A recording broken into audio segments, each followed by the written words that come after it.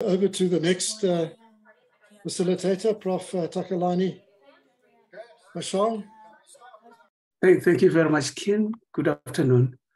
This presentation has got this session has got four presentations. The first presentation will be by Mr. Mahlubi, Chief Mabizela, who is from the Department of Higher Education and Training. His bio is as follows. Mahlubi Chief Mabizela is the Chief Director responsible for higher education policy in the Department of Higher Education Training, South Africa. His main responsibilities include the development and implementation of higher education policies, measurement and analysis of research outputs from universities, research for policy support, and the regulation and administration of private higher education institutions.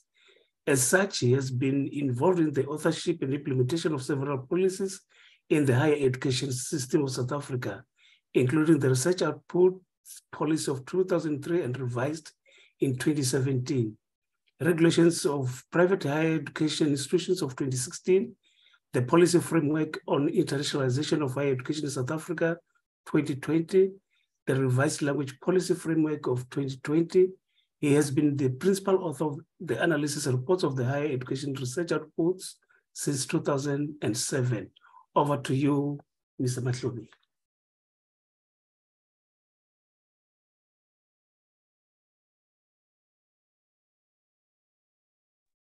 Thank you very much, Chair, for that very long introduction.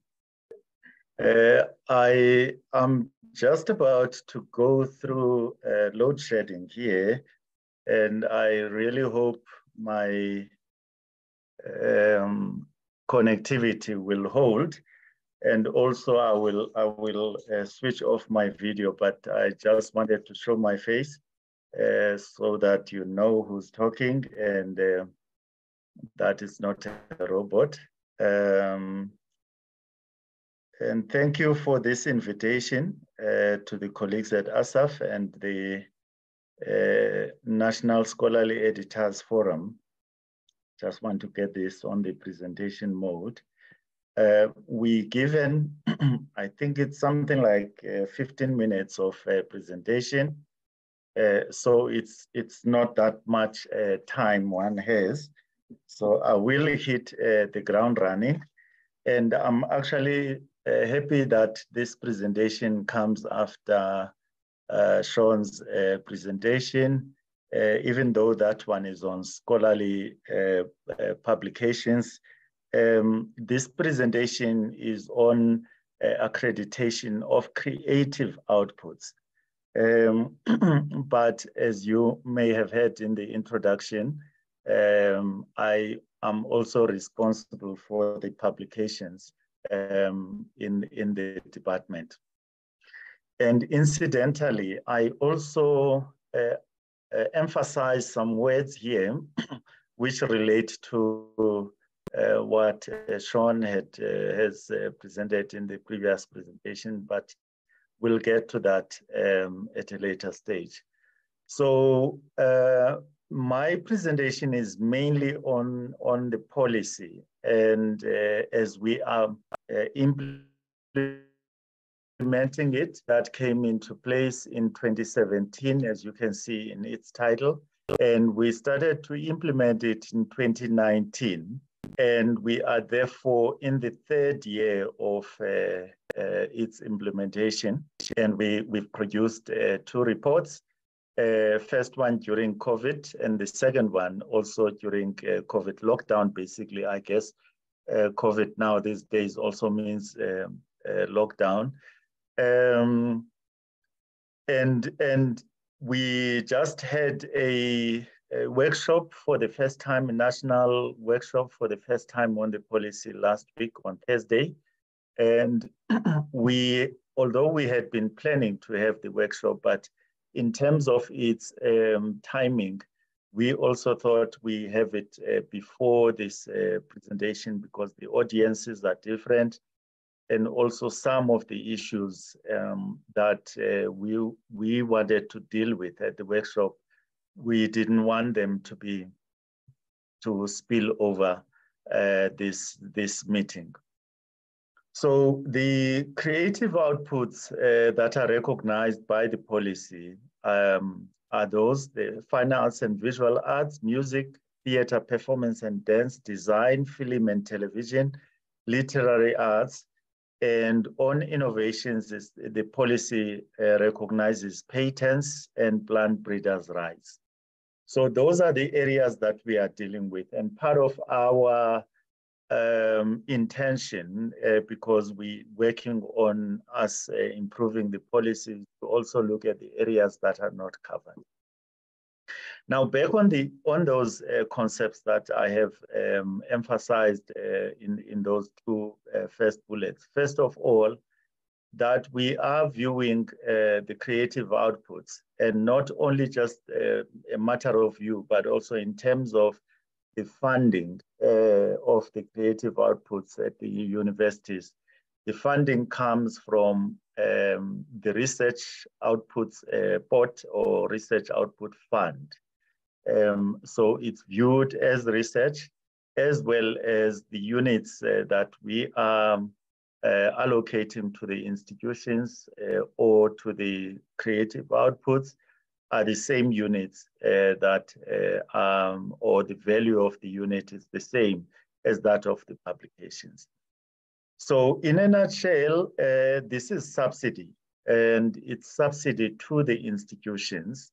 It's not at all, even though the institutions and academics to some extent conflate this matter with incentives. And Prof. Rivers, I will not define that word, but that's how it's being used by the institutions to incentivize the individuals, and to some extent, and a conflation, and this is probably where you will want that definition of incentives, but a conflation of what is an incentive vis-a-vis an inducement. And the universities are basically using this as inducements. So you induce to produce more research, more outputs, and so that the institution can have a good standing, and whatever that good standing is at whatever cost. But one of the things are these days the rankings, international rankings of universities, and really causing a mess really to higher education. And that mess, is on scholarship, is on quality. The ranking itself, that you are ranked better than the other one, and that other one next door, or even internationally. Well, that's the point. And I guess, as I was saying earlier on, I'm glad that this presentation comes after that, and that was the reason. Comes after that of Sean, and that is the reason I had actually emphasized those words, that to policy and to the Department of Higher Education and Training, this is research and this is subsidy. But of course, there is still also a debate within the scholars and the academics that are assisting us with the implementation of this policy. And I will talk about that at a later stage. And then the last bullet there on the slide, the department works with NIPMO to evaluate submissions on innovations. So the focus of the policy, or the main focus, let me say, and of that of evaluation, is on originality, whether the output contributes to fresh understanding and or stylistic, thematic, or conceptual innovation in the discipline, the relevance, whether the work demonstrates an intellectually and creatively informed response to the subject, and the newness should be understood to indicate a given work that has never been accredited for subsidy before. So those are the three core criteria that is used to evaluate the creative outputs from the institutions. And again, this is as much as the intention is to promote scholarship and scholarship in this area of creative or artistic outputs, but it's also used in this case as evaluation for relevance for subsidy allocation to the institutions. So it's two-pronged, and probably it may not be all encompassing of what needs to be evaluated on scholarship production in this area of work on artistic outputs. But that is what we are going with at the moment, until such time that that is pointed out and the academics make additions or even edit what we are having when we review the policy, which is another plan that I will talk about in my last slide. So the DACT evaluation process will be final, and there will be no recourse for appeals. This is what we are saying in the policy. And the reason being that we cover the past 3 years. So that is N-3, N being the current year, and then going back the 3 years of the output, especially the output that has been in the public. So in 2022, it would be anything that was in the public in 2019, 2020, and 2021. And then each output must be accompanied by annotation or written commentary by the artist, or to contextualize or elucidate the work. And such contextualization would require it to be about between 500 and 700 words, or be seen as and though that annotation should not be seen as a replacement of the output, but it provides information or the background that may not be ascertained from examination of the creative outputs. And basically, what we are saying is that, and that's the last bullet, the annotation must articulate concepts and seek to make tacit information or knowledge clear, because it is art, and artists, and even, if you like, academics who are artists would argue that a creative output should speak for itself without any annotation. But in this case, because it is not just a form of appreciation of artistic output, but it's meant to then provide subsidy to the institution along those criteria that are in the first bullet. And therefore, that is the reason, therefore, that we require that elaboration or annotation. We've had debates again on this one with the academics that are assisting us, and those who are for and against, the annotation. But that's exactly what then the policy says, and what we require for the policy, and therefore, for the allocation of subsidy. Each creative output is required to be peer-reviewed before submitting to the DACT, and institutions must choose peer reviewers who have appropriate academic qualifications and so on. And the policy provides a general procedure for submission, which is further elaborated in the implementation guidelines. And I think the next presentation is going to dwell more on the process or the submission process.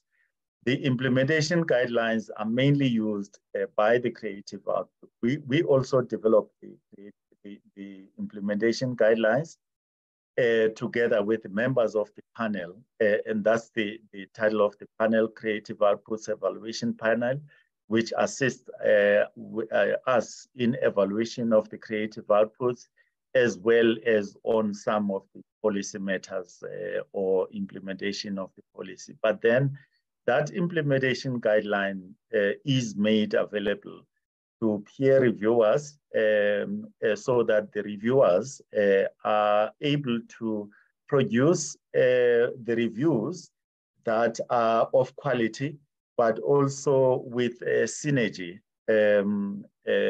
because they work on the implementation guidelines together with their reviewers template to create the consistency Chief, across. Chief, you're left with 2 minutes to round up your presentation. Oh, yes. Thank you. So in the past 3 years, I think it's just this slide, and the next one will be the last one. So in the past 3 years of implementation, there are some changes that we have made more on the side of the improvements. And what we are also observing is that we have a problem with the pool of peer reviewers in the country. And it's something that we are working with the sector on, and to see how we can improve and to see what we can do to alleviate that problem. And we are having a very topical issue on the conflict of interest. And I think some of the issues were raised also on the publication side, and some of the issues even by earlier presentations, earlier today, presentations around the publishing. And so here too, the issue of conflict of interest from at institutional level up to national level, where we are involved as the department. And again, that's another issue that we have picked up during the implementation, and it's an issue that we therefore are addressing. And that there's increasing number of interdisciplinary submissions that do not fit neatly into the established subfields that are presented in the first slide. Of course, the issue of ethics, I decided to put this one just like that, ethics, and so that you can interpret it as well in the manner that you would think that what is ethical, what is unethical when it comes here. And of course, we can provide some of the details when we have discussions. And then concept of practice-led research and its implication on how the policy is understood and interpreted by universities. This is the topic we want to take up next year. We've already set up a period by when we want to have a national discussion on it, a webinar, but we just need to come with the details on it.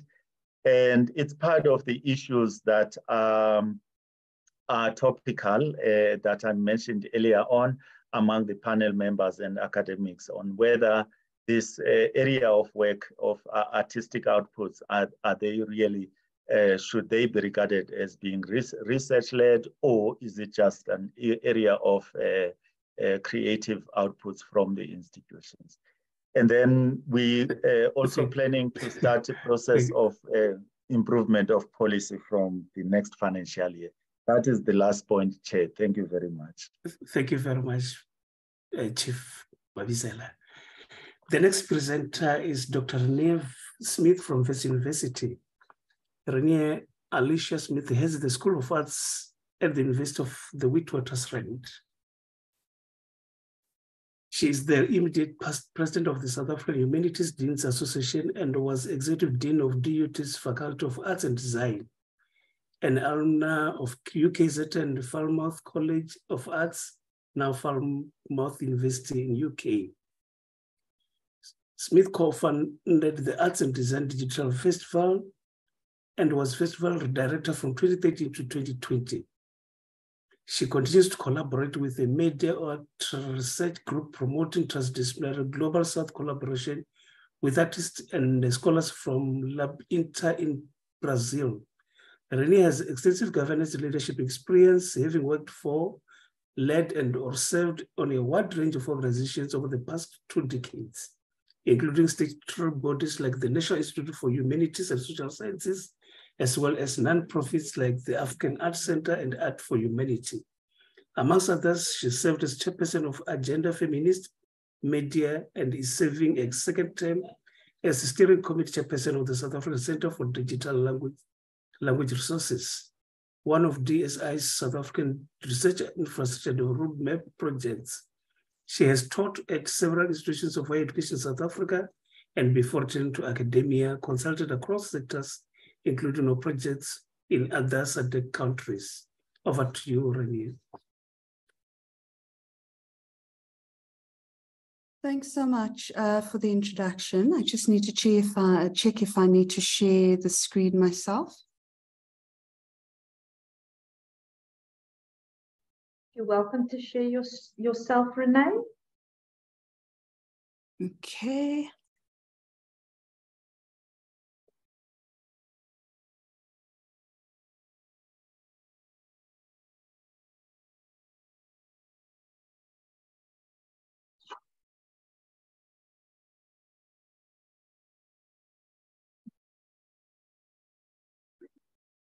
Okay, just a good afternoon, everyone. I hope it's clear on your side. If you can just put it on full slide. There you go. Yeah. Perfect. Yeah. Yes. Perfect. Thank you so much. And thank you for the invitation to present on the evaluation process with respect to creative outputs.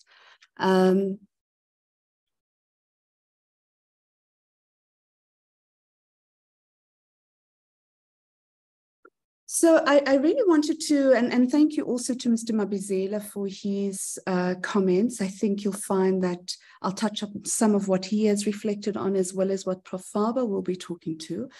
But I did want to sort of share the journey with regards to the recognition of peer-reviewed creative outputs. So there had obviously been a team that had worked on the project prior to 2013. And in 2013, a working group report on creative outputs was presented. This group essentially advised DHET on, amongst others, appropriate peer review systems, allocation of units and processes, procedures for submission, and evaluation of creative outputs. So around this time when I became involved with the process of the recognition of creative outputs while I was on the South African Humanities Deans Association. Throughout this time, DHET has worked closely with NIPMO, who Mr. Mabizela has spoken about. And between 2014 and 2016, there was wide sector consultation around the policy development process. In 2017 is when we finally have our policy gazetted, which is the policy on the evaluation of creative outputs and innovations produced by South African public higher education institutions. And again, there was a round of national workshops in 2018, creative outputs workshops, and many of us attended or supported colleagues to attend. And this was important because it was really at this point where we imagined the implementation would begin, but there was a sense certainly from DHET that actually we needed these implementation guidelines. So the first iteration of the guidelines, the 2019 guidelines, really provided the guidance around creative outputs, but also obviously patents and registered plant breeders' rights.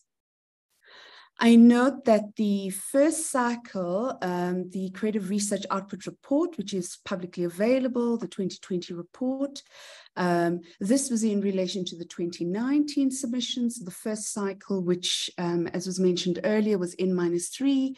There was a subsequent report in 2021 with the deadline of November 2020. And we also think what is really important is the 2019 implementation guidelines were revised. And this, I think, is quite significant. So that should actually say 2021 and not 2001 implementation guidelines. Those were revised in October 2021. And we've just been through another round of evaluations with the deadline of November 2021. And we had a meeting earlier this year, and Mr. Mabizela spoke to that being the report that's pending. I've shared this just to demonstrate that these are all publicly available through the DHET website.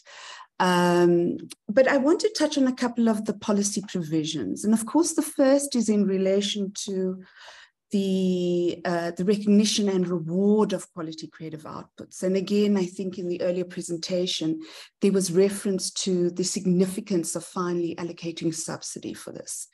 The policy obviously covers innovations, but for today's discussions, we're particularly interested in the creative output subfields, which, as you know, are fine and visual arts, music, theatre, performance and dance, design, film and television, and literary arts. But there are two other provisions in the policy that I think are worth reflecting on and certainly discussing today, or at least highlighting today. And the first is the clause 10, that the policy acknowledges that there are other legitimate and worthwhile research practices which may not be covered in the aforementioned categories, and that don't fall neatly within these parameters. And you heard earlier reference to the interdisciplinary submissions. So these are often, they're also practices that fall within the realms of research undertaken in fields such as journalism, translation, scholarly editing. So this is already in the 2017 policy. Clause 11 is equally instructive. It says it should be noted that the department's subsidy is aimed at universities and not individual scholars or academics, and only work that's germane to one of the core functions of the institution will be considered. And I think those are both really significant. When we get to the end, I'll talk a bit about some of the feedback. Now, there are two processes, and I've tried to outline these as a kind of internal review process and external. By internal, I mean the university review processes, and these are really, really essential. The first is an application which is made. There's a creative output review process where internal committees, this is within universities, will screen and verify for policy compliance prior to submitting to DHET. These, what are then called the approved institutional submissions, it's the institutional research officers that consolidate for submission to DHET for evaluation and the allocation of subsidy. They're often accompanied by a letter of declaration signed by the DVC or an official rep, and the letter will clarify the internal evaluation committee members. These internal submissions are then uploaded to ROS, and they must include 2 peer review reports from experts in the discipline or subfield. And so there's a rigorous process that's provided for internally. And I'm going to now refer to the external process in the sense that the universities, through their systems, have a peer evaluation by university-selected expert reviewers. The reviewer templates have become increasingly important, and I think this is significant because this is about standardizing.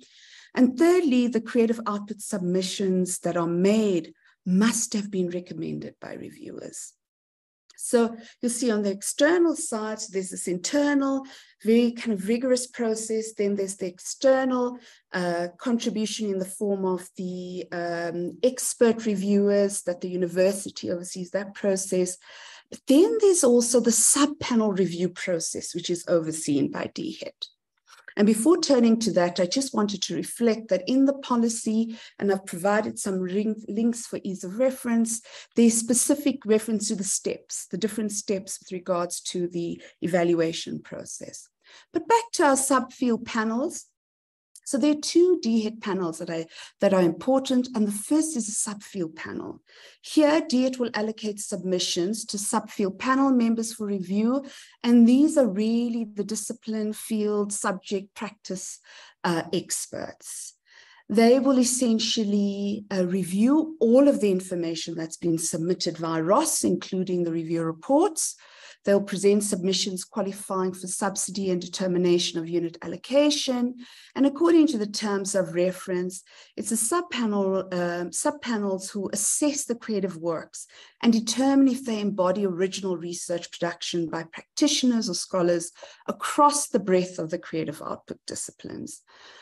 They are also the ones who conduct the evaluation of the creative output submissions with adherence to, and this is the requirement, the highest quality standards of evaluation of creative and innovation outputs, and consistent with the rigor expected of academics and professional practices in the respected fields. They are also required to recommend the outcomes of the evaluations to the advisory panel and make recommendations on the implementation of the policy. We also have the advisory panel, and normally the advisory panel members are the chairs of the subpanels. They are responsible for advising DHET on the processes and procedures for the efficient assessment of creative research outputs in line with the policy, to advise DHET on policy improvements, as I mentioned, chairing these subfield panel meetings, but also in terms of the terms of reference to contribute towards continuously improving the criteria and guidelines for the subpanels, to advise on the efficient ways of implementing the policy and on improving the process of evaluation, including the online system, and then, of course, to recommend necessary improvements.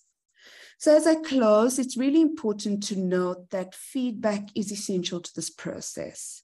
At the beginning of every annual meeting, we have a plenary presentation, a discussion, and information sharing. And it's really critical that panel members attend this, especially because academics often might have been on sabbatical or otherwise would have missed a session in the preceding year. And this is where we get to bring to the plenary, to the meeting, the full meeting, what were some of the deliberations from the previous year, what are the areas that we are suggesting DHET needs to look into, and the way in which we ought to conduct ourselves during the session. The panels provide feedback essentially to DHET after the meetings as well. So after the review meetings, each subfield panel will meet. They'll have a discussion around what were some of the areas that they've identified, and they will share that with DHET through the advisory panel. Some of the persistent issues that come up each year over the past 3 years were, one, the annotations. From the outset, there were real questions around the quality of the annotations. And over the past 3 years, there's been a concerted effort to provide more guidance and to improve the guidelines so that colleagues are aware of what is required in the annotation. The other area, as Mr. Mabizela mentioned, was the peer review process. Consistent challenges over the past 3 years around just the pool. And I think we'll hear more about this when we hear from Prof. Faber. Curatorial practice from the outset was flagged in an area we need to look at, but we must be mindful that this is clearly stated in the policy. So if the policy precludes it, the implementation cannot go against that. And so what we are all looking forward to is the policy review process, which has been referred to earlier. Retrospectives have also come to the fore as areas we need to pay close attention to. Do you acknowledge and reward for individual parts or for the entire retrospective? Lots of interesting discussions around this. Confidentiality, a big issue. From the very first year, we had to remind colleagues with regards to confidentiality and conflict of interest, and in particular, that all panel members represent the sector. So when we serve in these portfolios, we are representing the sector and not our respective institutions. So it is very difficult. It's a small pool, we know, but we really encourage colleagues that we must observe issues around confidentiality and conflict of interest. We also provide feedback to DHET on DHET's processes, as well as the ROS system. So every year there have been tweaks to the NRF system, and NRF has been really very helpful in this regard to tweaking the ROS system. So they take on board some of our feedback. But there have also been a number of comments and suggestions made around university and research office participation and processes. So during these meetings, you have 2 minutes to round up. Sure. So during these meetings, there's discussion around ways in which our individual and respective universities can improve on internal systems and structures in support of the creative outputs. I've already mentioned, and really it is worth reiterating, that for many of us, we are needing to remind colleagues that, and ourselves, that really we're here in support of the sector, not our respective institutions. When we are deliberating matters, it's really about the creative outputs, not so much about individuals and individual gain. We are all looking forward to the policy review process. We know that generally, we all know policy processes take time, roughly around 5 years. And I'm very pleased that we now have a date that's been shared by DHET, the 2023-2024. And the meeting, the workshop that took place last week is really to begin that process of engagement. So we're very thankful for that as well. But I did want to also reiterate that the implementation guidelines have been updated since the first cycle.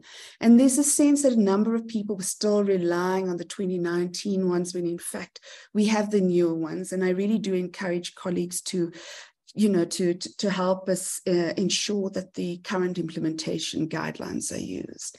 And lastly, really just to thank you again for this opportunity to engage with you, to say that certainly from the advisory panel and all of us that have been involved over the past decade, it really is, since implementation, a relatively new process. We are always open to improving and to strengthening our system. So we really do welcome feedback. Thank you so much. And I look forward to hearing from you. I have included in the slide, which will be shared, Dr. Makukule's details. She's really from an operations point of view, our main contact, and I'm sure she'll be able to field any further questions. Thank you so much. Thank you so much, Rani. The next speaker is Prof. Leora Faba-Blebet from University of Johannesburg. Leora Faba is a Johannesburg-based artist, academic, writer, creator, and editor with an extensive exhibitions and publications history. She graduated with a BA Fine Art from the University of the Witwatersrand in 1985, MA Fine Art, cum laude, University of Witwatersrand in 1992, and DPhil Visual Art Creative Production, University of Pretoria in 2013. She's an associate professor in the Faculty of Art Design and Architecture, University of Johannesburg, and director of the Visual Identities in Art and Design Research Center at the faculty. In her current creative practice, she works at the interface between art and science, engaging critically, theoretically, effectively, and poetically with creative biotechnological research, the fusion of the sciences and visual art. Faba's work has been exhibited in all of South Africa's major public museums. She has presented solo exhibitions in Cape Town, Johannesburg, and Perth, and has participated in group shows in London, New York, Taipei, Latvia, and Atlanta. Over to you, Faba. Thank you very much for that introduction, Mr. Michel. I'm going to try and share my screen and might just need a bit of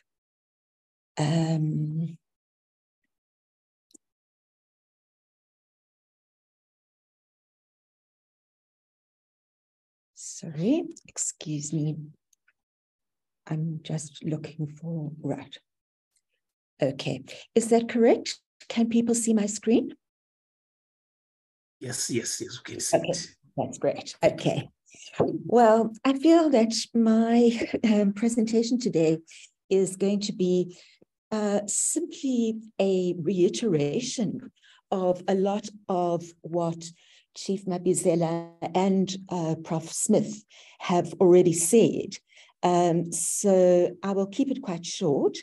And I suppose what can be deduced from this is that there are certain points that are really essential and have been highlighted again and again. And they come up in different contexts, in different ways. And these are the ones that perhaps we need to focus on moving forward.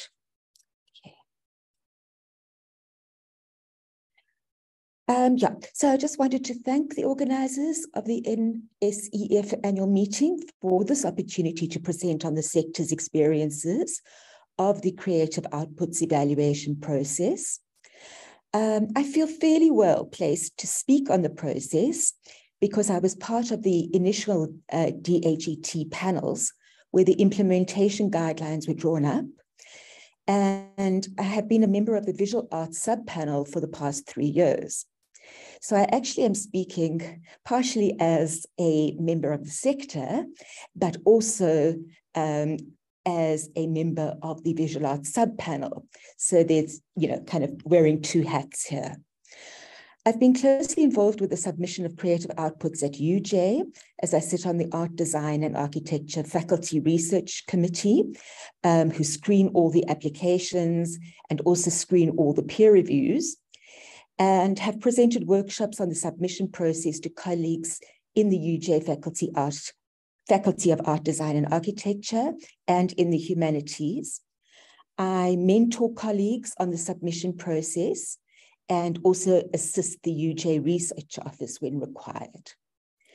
And while I speak primarily from my experiences at UJ, I have also consulted colleagues in other institutions on their experience of the process and tried to include their feedback in this presentation, as well as the discussions that were, or points from the discussions that were held at the National Workshop on Creative Research Outputs on the 16th of November 2022, in other words, last week.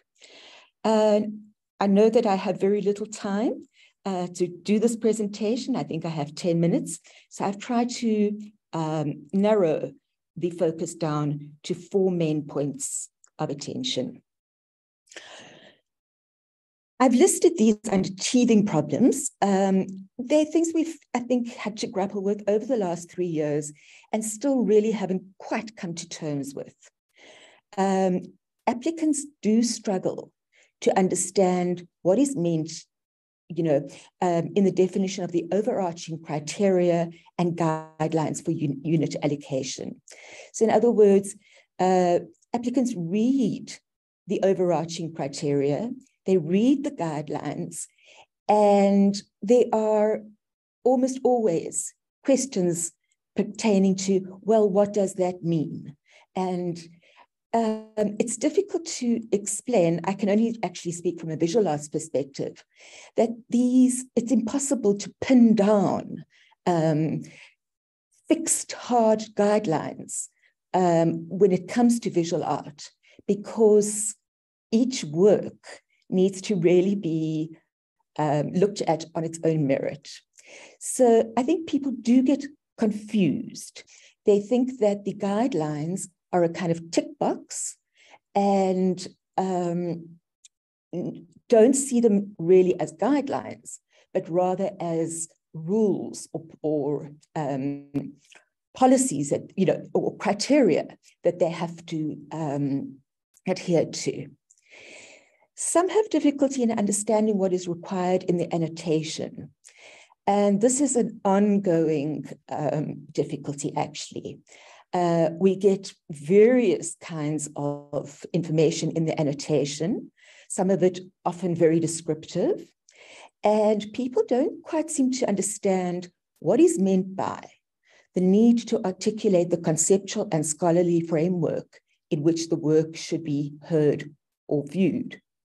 And the second point, how to just demonstrate the contribution the work makes to new knowledge.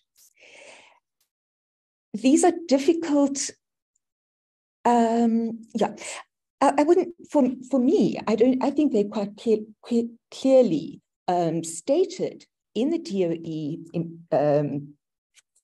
application form.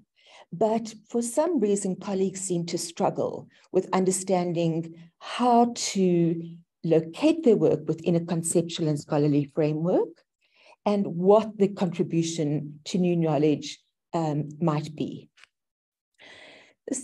Another point is that the drop-down boxes in the application form can be confusing, as not all the creative output types and subtypes align.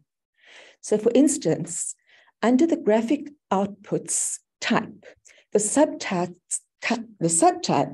are design disciplines, which are listed as discrete entities, for example, fashion design, graphic design.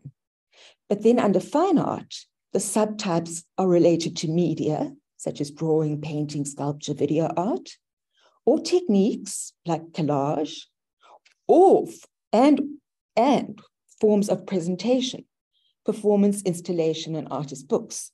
So it becomes very difficult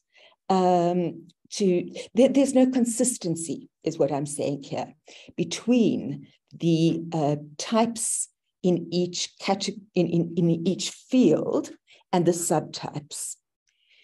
And this leads to some confusion, as was mentioned earlier, particularly with regard to interdisciplinary submissions that do not fit neatly into established types and subtypes. And an example might be a submission can fit into 2 or 3 different output types and subtypes, For example, the applicant may be the director, the scriptwriter, and the performer under the television and the theatre performance dance types and subtypes. So technically, this person could apply 3 times for each of these roles, but it would mean that they're applying for different roles in the same work. And it becomes very difficult for the applicant to decide where they're going to place themselves because of these rather rigid kinds of criteria under each, not criteria, descriptions under each output type and subtype.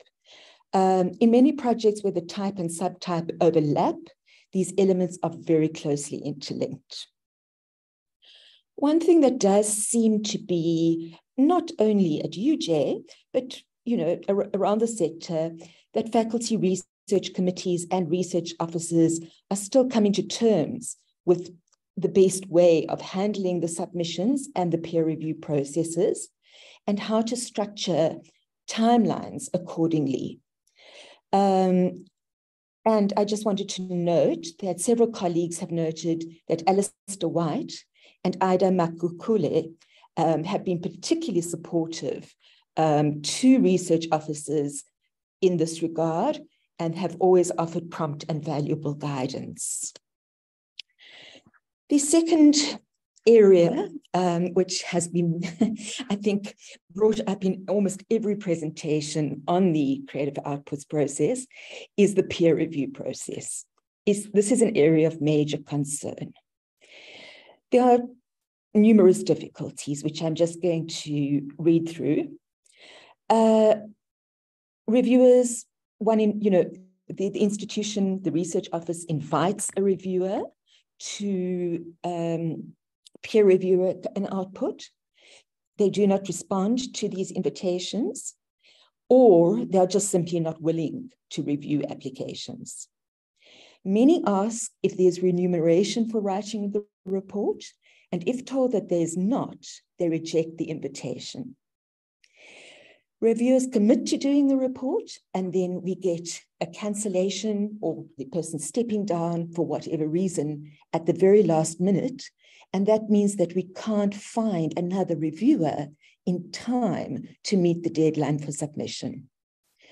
Some agree to write the report and then just simply do not deliver, despite multiple reminders, or others do not deliver the report on time. Some write reports that are thin, very general, and are not critical or rigorous. Others write about the individual's work in general. So, you might get a sort of, just not a description, but an overall view of that artist's work without actually referring to the actual work being submitted for accreditation. A common problem seems to be that reviewers do not read or familiarize themselves with or focus on the DOE requirements for evaluation as they are laid out in the implementation guidelines. Similarly, many do not answer the question posed in the template or tend to respond with one-word answers like yes or no. And some simply just don't take the process seriously. The list continues. Another problem is finding suitable reviewers. Now, the applicants are given the option to nominate, I think it's 2 reviewers or 3 reviewers, put down names. And this is a kind of double-edged sword, because very often it's very, very clear to people in the artistic arena that applicants are nominating friends or associates that they know will write favorably on their work. But on the other hand, it could be argued that these are the very people that would have an excellent insight into the applicant's work. So this is a bit of a conundrum. Okay. Many reviewers working in industry do not understand the concept of research in relation to practice. There is a tendency to overlook the conceptual depth or theoretical framing of the work in favor of technical expertise. However, not drawing on industry-related reviewers reduces the pool of people that we can draw on. This lack of understanding regarding why a creative work qualifies as research or not is not limited to those in industry. I think, as has already been pointed out in this session, some reviewers from institutions tend to disregard the DHET's stated position that in order to qualify as a subsidizable research output, the work must convincingly assert artistic practice as research. And I think the DOE is very clear about that. They are saying, you know, this is not just work that is there to be enjoyed or to provide pleasure, but how does it constitute research that is actually worthy of subsidization? And I think the DOE's policy is very clear here, that there needs to be a clear research idea, concern, thematic, or intention, and this needs to be articulated. And you have 2 minutes to wind up. Yes, thank you. Am I over time already? No, you're left with 2 minutes. 2 minutes. Just go on. Okay, yes. I'm going to run then. I'm going to run, and I can make my presentation available to people afterwards. Very few people that are qualified or willing to review the creative outputs. There's a tendency to draw only on local reviewers. Often the same people are approached by many institutions and cannot take on the workload, or certain reviewers do the majority of the reviews, leading to the privileging of one person's opinions. Okay, can move on. Suggestions to address these issues. The suggestion of remunerating reviewers in order to provide incentive has been raised, but at the National Workshop on Creative Research Output last week, it was made very clear that the DHET does not support this idea. There's also the suggestion to appoint 3 reviewers, not 2. UJ has been doing this and it is proving effective. The suggestion also to cast the net wider to international peer reviewers. There is a suggestion to avoid approaching reviewers in industry, particularly those in the design disciplines, and rather work with those in academia or working in institutions. Okay, I'm going to move to the next point. This is quite easily summarized, this point, and it again has been raised in many forums. There's sector-wide dissatisfaction with the delays in outcome for a particular year's submissions and the release of subsidies for these. Outcomes and subsidies from output submitted in 2019 and evaluated in February 2020 were released in 2021. However, to date, and we're now at the end of 2022, the sector has no information regarding output submitted in 2020 and that were evaluated in 2021. Likewise for this year, but that is a little more understandable considering that not such a long time frame has lapsed. But the point is that these delays... I'm sorry. I know, I'm going to stop. Okay, what I want to say very briefly, and leave it at that, okay, is that these delays and the lack of information around the delays leave applicants feeling very demotivated and demoralized. We were all very excited, people are excited about this new thing of creative outputs for subsidization, but it's wearing thin because it does not seem to yield results, or one has to wait so long for the results to come through. And so people start thinking it's just not worth the time and the effort. I think I can leave it there. We have discussed curatorship, so I won't go into that. And yeah, that's my thank you so much. The fourth speaker is Dr. Lee Watkins who is the director of the International Library of African Music based at Rhodes University. His research interest includes popular music studies, heritage studies, community music, and rural creative economies. He is the editor of the African Music Journal, which was established in 1954. Over to you, Lee. Thank you, Takelani. I'd like to share this slide, although it's not much.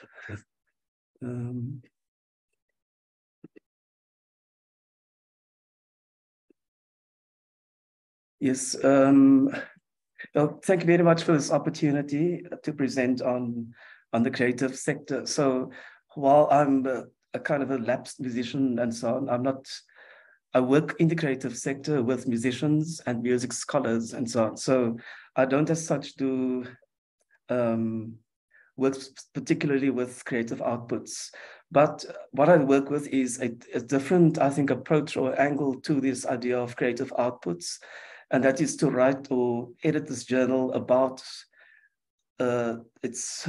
about traditional music or musical performances, African music performances, and African-derived musical performances in the diaspora, for example. So I deal a lot with creative work, creative people, musicians, and scholars, combinations of the two. So the previous speakers have already mentioned quite a few areas where there are challenges with reviewing processes, with finding reviewers, and with musicians crossing the divide into scholarship, writing about the creative outputs and so on. So in this, what I'm doing is working a lot with musicians or scholars who are navigating both worlds. That's of performance and scholarship. So what I do is a lot, I think, well, for me, I would say it's creative editing, or in some contexts regards, it's considered a creative or developmental editing. I will come back to why I would perhaps call it creative editing, for want of a better phrase. So the creativity relates not only to the content of the journal, of which I'm the editor, but also in the relations which are cultivated in the course of the production of a journal. So as you said earlier, this journal was first established in 1954 by someone called Hugh Tracy. So it's the oldest journal dedicated to African music. It's still issued once a year. And so in this, it's an accredited journal, of course, and the content is based on, it used to be entirely traditional music studies, and with the earliest scholars of African music writing about traditional music performances in various countries, but also suggesting theories about these traditions and African music. So that was the first few decades of this journal, and in recent decades, we've kind of crossed the divide where it's not only traditional music, but also popular music styles like rumba in the Congo, for example, which have a strong influence of traditional sounds and musical instruments. And then, of course, the other aspect to this journal is the emphasis on field work. So it's the knowledge or the data that's obtained in the field is the primary data. So, and of course, it's the past 3 years, the lockdowns and the arrival of the pandemic, they've had a huge impact on the research, on the quality of research, and resulting in many scholars not being able to conduct the traditional field work as we know today. So the journal has hundreds of downloads per annum. It's given, I think, a platform to many established musicians and scholars. We can have the older generation, the first generation, like A.M. Jones, Kubik, Blacking, and Hugh Tracy, for example. And so in recent years, we've also kind of included new scholars, young African scholars in particular from other parts of the continent. So my role as the editor of the journal, it's the director of ILAM, this International Library of African Music, is also the editor of African music. So for me, it's as a difficult transition because being the director of the oldest music archive on the continent is already a huge responsibility. And then having to edit the journal is also a huge responsibility, but the responsibility is informed by a few principles, which I will describe later on. So, and as I think many of the I think one or two of the earlier speakers mentioned this question of reviewers finding suitable reviewers, and in South Africa or on the continent, and so it's very challenging. And even up to today, I still rely extensively on scholars from the USA, America, and Europe, because there are so few African music scholars on the continent. So now let's look at the creative aspects, the idea of writing about music. So I want to assume that all human beings enjoy music. For most of us, music or sound is an integral part of our personal, intimate, and social lives.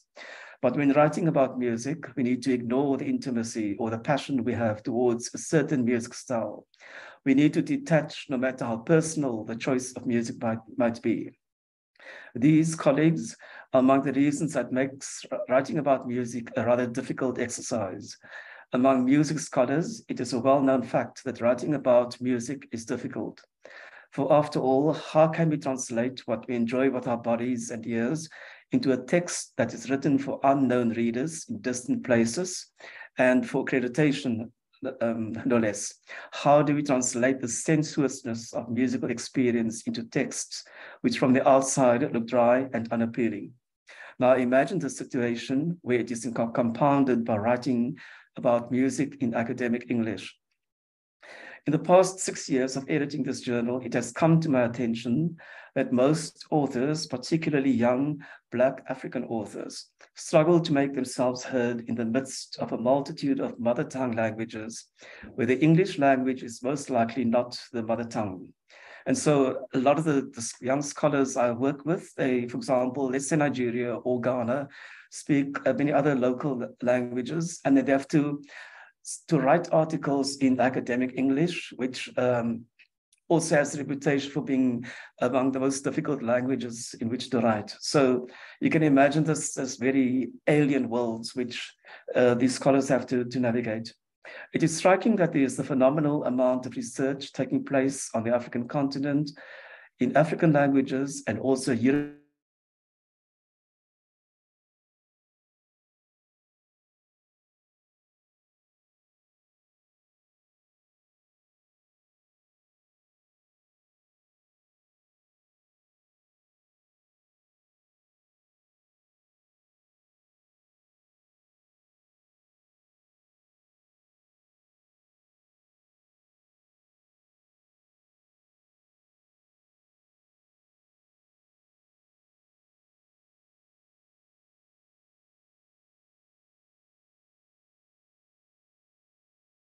Sound is off. Can anybody hear? No, Kian, we're just trying to troubleshoot here and just see if it's on our side, but I suspect it actually might be on, yeah, I think we've actually lost connection with Dr. Liwa. Yeah, sorry. I hope he notices it. Yeah, maybe load shedding on his side. Yeah.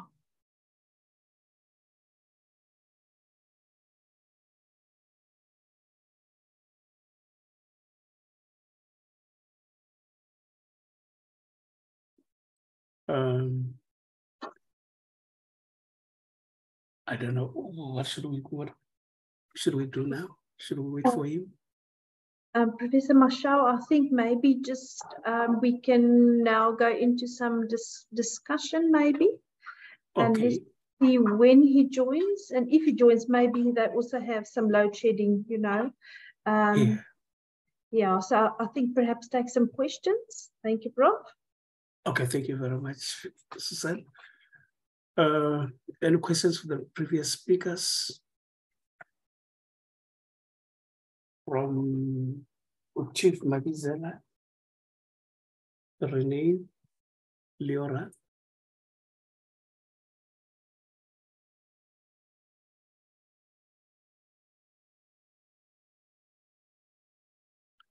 If I may, Prof, okay. I just read a comment. It's Chief Mabizela. I just read a comment relating to the this distinction between creative work in general and creative research outputs, and that it being a slippery, I guess, thin line between the two, which I think I agree with. Yeah. Hello. Hi, Prof. Hi, Chair.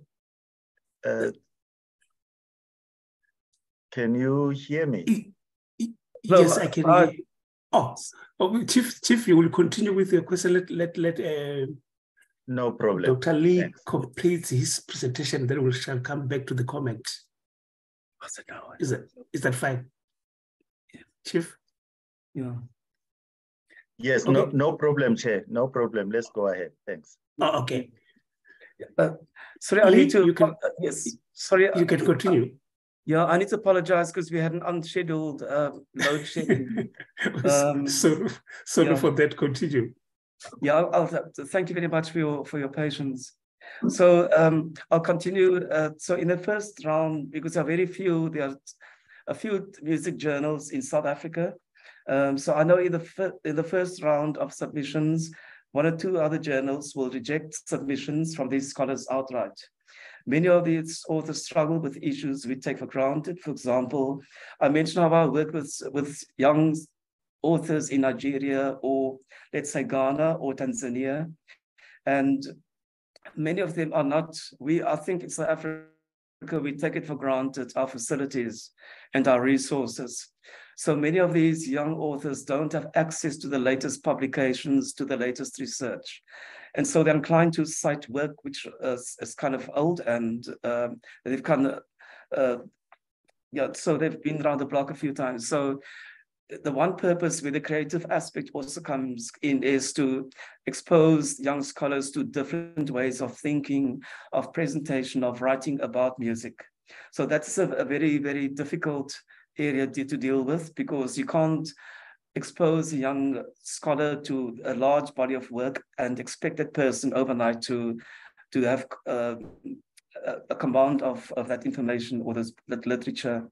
So common areas of concern are issues of grammar, when we use British or American English, the colloquial approach, maybe tone of the language, punctuation, of which the comma is probably the worst, the least understood, structure, overall presentation, and conceptualization of the research question or argument. This concern is not only with articles submitted to the journal. I also experience it in other submissions, or when universities approach me to examine theses, for example. Inevitably, unfortunately, many of these scholars they don't do well in the examination process. So do we keep on rejecting articles without a second thought? What would be the implications for the author and the journal?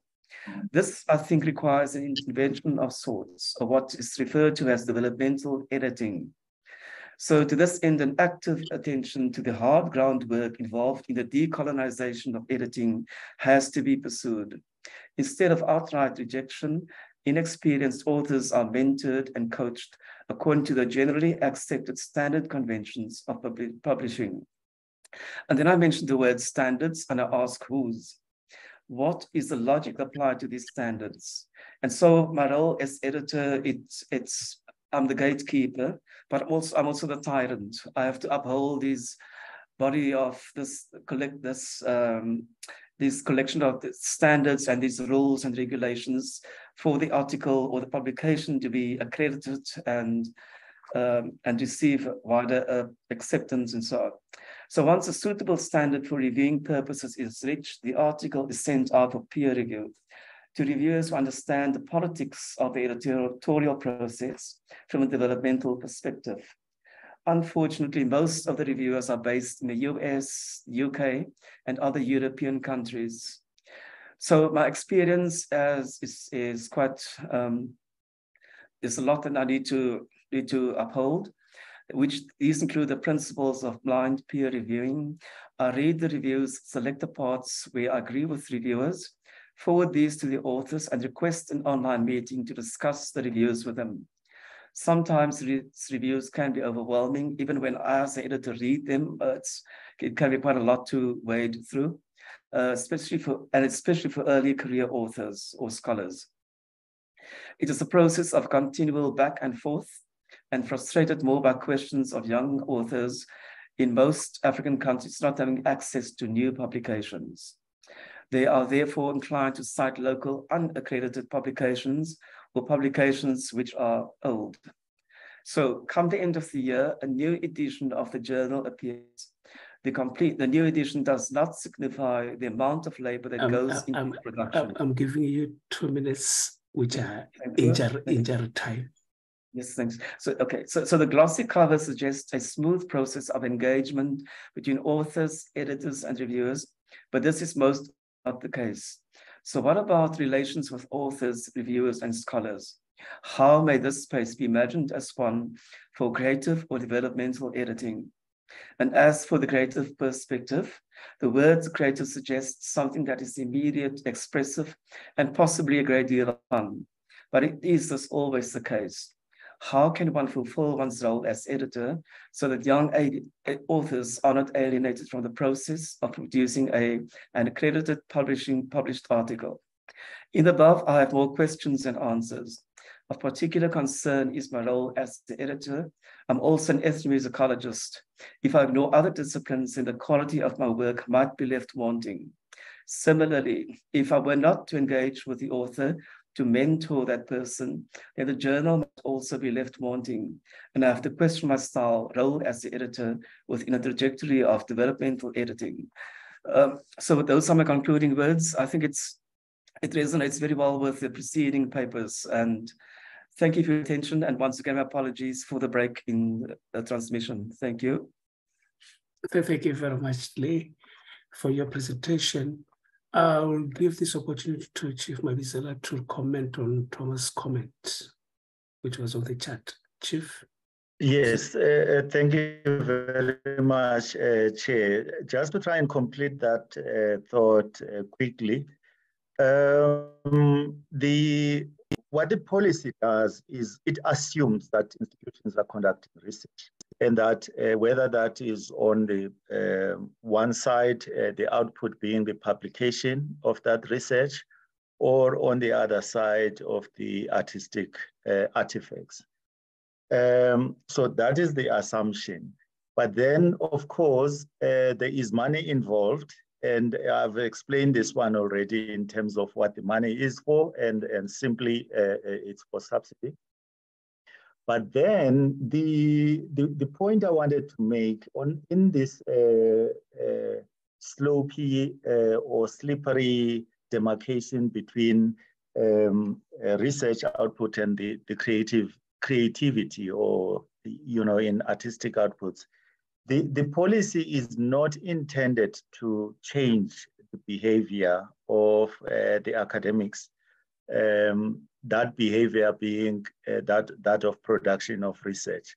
But because there is money involved, and be it the money to the institution or whichever way the institution uses it, then the policy is going to become a dictator of that change of behavior. And this is the reason why we also want to have the sector discussing this the differences between the two, and so that we are clear at the end what should we do with the policy, and how should we improve it, especially in this area, or do we just get to a point where we say we agree to disagree? I think that's how I wanted to respond to that, Chair. Thanks. Thank you very much, Chief.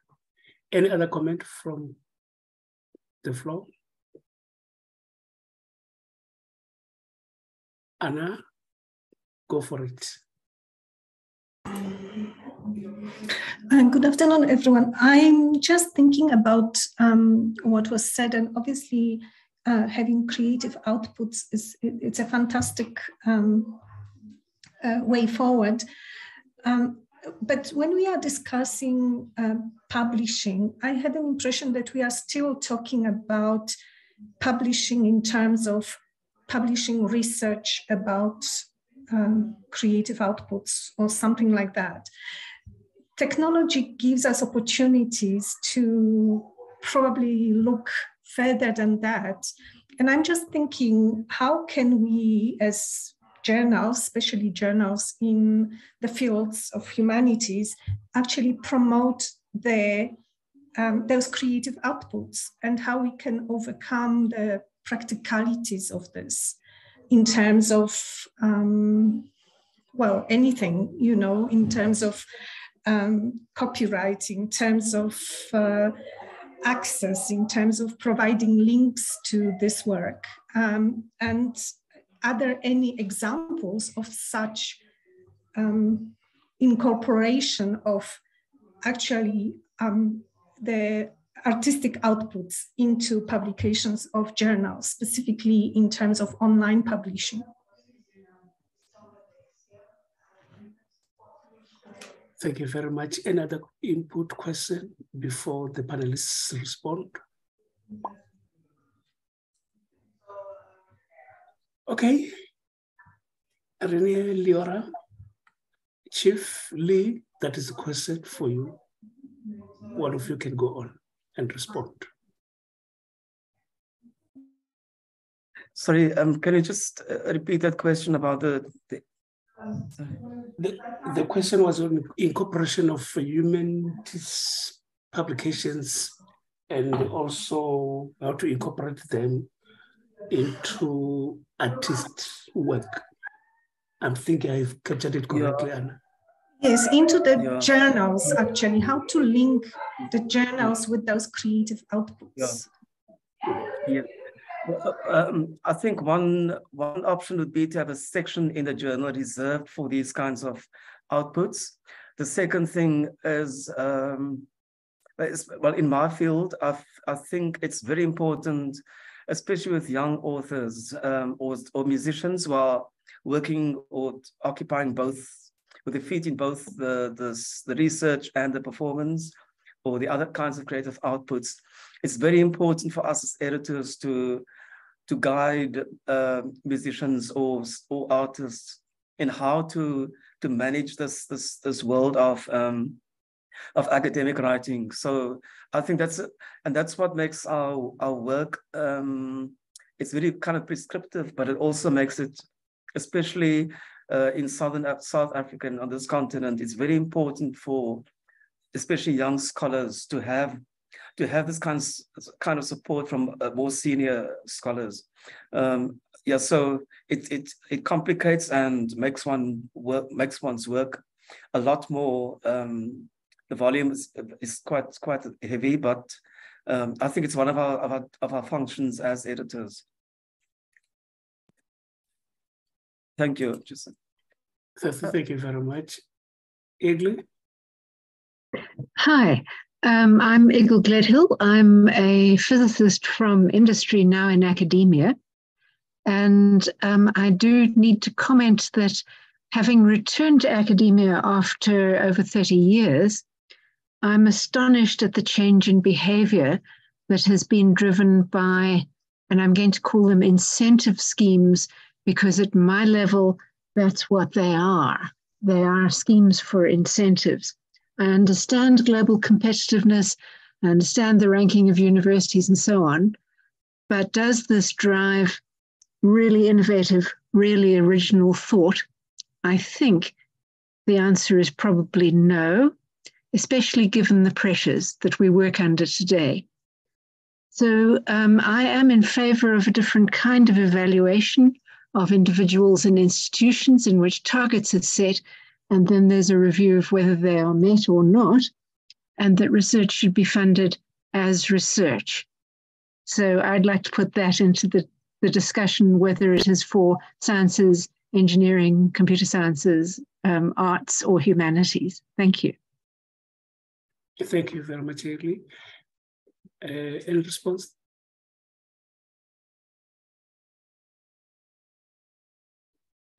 I think this will go with the policy. Prof. Mashao, I see that Leora has her hand raised. Oh, okay, Leora. Thank you. Thank you. If I can respond to it, yeah, I hope I have understood the question correctly. But in the visual arts, there is a new, well, it's not that new, a way of dealing with practice-led approaches to writing. Now, this is, it's kind of, you know, no, I don't think anyone has really reached consensus as to what a practice-led or practice-based approach to making is. And this is like another step forward, that how does an artist then write about their work in a way that is reflective of the practice? And there are a couple of journals that do specialize in this. The Journal of Artistic Research is one, and that is on the DOE accredited lists. And there is one that is run through Wits University called Ellipses, where, and it's a very fine line, where the artwork is presented, but also written about by the artist. And this might be, yes, thank you, Renee. Leonardo and Ellipses, yeah, that's true. This is something we might need to start considering moving forward. Thank you. Thank you very much, Leonardo. Chief? Thanks, Chair. The first question on technology was quite complex, and I'm not sure if I'm going to be able to deal with it. Safe to say, Chair, that there's still some outstanding analysis we wanted to do, looking at the publications outputs in the field, in the publications that deal with the arts. An example has been given, for instance, of one journal that is DHET list accredited. But we wanted to look at this comprehensively, all the indexes that are approved by the DHET, and looking for the right word here, sort of overlay that analysis with the creative outputs analysis, the analysis that we do on the creative outputs, and see how this, how do they reflect when they are juxtaposed, but also at some point in future to also see if there is influence of one on the other. Influence could be, you know, the decrease in publications, the increase in the artifacts, or either way, or just the increase on both sides. You know, whatever the data tells us. So we haven't looked at that. We have seen, though, that the growth that we have been seeing in the publications continues. Continues, I mean, also during this period that we have started to implement the creative outputs, because it comes later than that of the policy on publications. So that one is still up in the air. But as I said, you know, I'm not sure if I'll be able to answer the question in its complexity and on how then we, you know, the system or the sector can use technology to drive the outputs or their publication or marketing, I suppose. Then the second question, which I like actually, the suggestion, but I am sure the view that was put by Eagle is not necessarily that it's a simple process. I think in my experience on the implementation of these policies, there are pros and cons, and sometimes the cons do appear to overwhelm the pros, especially when the unethical activities come up, and you know, sort of overshadow what is good about the policy. The idea, of course, definitely not from the policy perspective, was never, at national level at least, was never to incentivize, absolutely not. And that's why I was saying earlier on, the incentives now that are implemented at institutional level, institutional policies, it's difficult to see whether, in fact, I don't think I'm wrong by saying that they have become inducements and no longer incentives. And there's, it's difficult to even see what is remaining as an incentive within the institutions. So should we then throw the baby with the bathwater, terrible as that sounds, but that's the phrase, in favor of a complete change of the policy? I'm not saying this, Chair, and this is my final point. I'm not saying this in defense of the current system. I'm just saying it because I think I see some value in it, and that the sector does benefit as the sector now, the university sector, in terms of identifiable research funding that comes from the state. I would hate to see one day when that funding disappears completely. Thanks, Chair. Thank you very much for the response, Chief, and I hope maybe when you revise the policy, you will look at what has been discussed here. I think I've come to an end of the session where I'll hand over again to Susan and Kil. Thank you very much. Okay, thanks. Another very interesting project, and I think some of the questions that came up, particularly from Igor, have been on the agenda for many years now, over a decade. We still are grappling with what is research when an object is created. Is the object itself the research output, or is the self-reflexive analysis that would be published in a peer-reviewed journal about how the object was created in relation to reception of it by an audience or viewers? Is that the research, or is the whole process research? I don't know. Anyway, thanks very much for these discussions. I think that it's getting quite late. We've all been at it for quite long, and I'm noticing a drop-off in delegate attendance. So people have got other things that they want to do. So let me therefore hand over to Susan and ask her if there's any housekeeping or other advice she wants to give us for the continuation of the conference tomorrow morning. Thank you, Kian. I don't think there's anything from my side, except again to thank everybody attending today's conference. Thank you very much to our speakers. I think this is really discussions on an extremely high level, and I think everything will contribute, especially today, in revising the policy eventually. And I can see there's sort of a slow mergence between the research output policy and the creative output policy. I can see somewhere in the far future, definitely that one will have to rethink about the definition of a research output and a creative output, definitely, most certainly.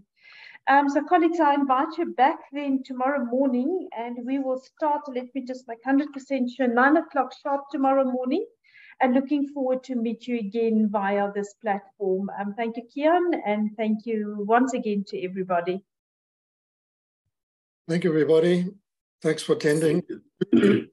Popularize the discussions to your colleagues. All right.